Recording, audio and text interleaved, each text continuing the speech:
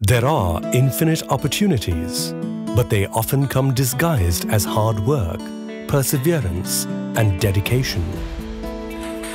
Thiru A. Kulandavel Mudaliar was born into a family of weavers in 1926. When he was 14 years old, his father's financial constraints prevented him from continuing his studies, and he joined his father's weaving business in the early 1940s. Inspired by Gandhiji's principles, Thiru A. Kulandavel Mudaliar then started selling khadi fabric. In 1962, he established his line of khadi garments.